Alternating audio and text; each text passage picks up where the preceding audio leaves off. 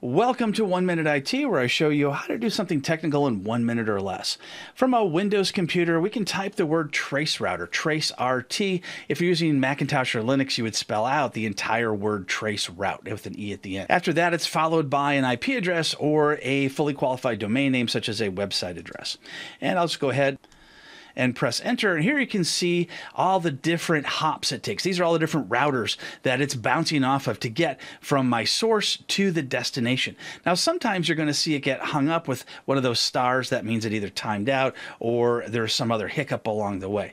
Typically, we do a trace route in case we can't reach one of our destinations, say websites or other online resource, and we need to find out where it's getting hung up. I also like to do the -D command because it goes a little faster and it doesn't try to resolve all the names, as you see here. And sometimes we can use this to find out how many hops it takes to get to our DNS server. Thanks for joining me on 1 Minute IT.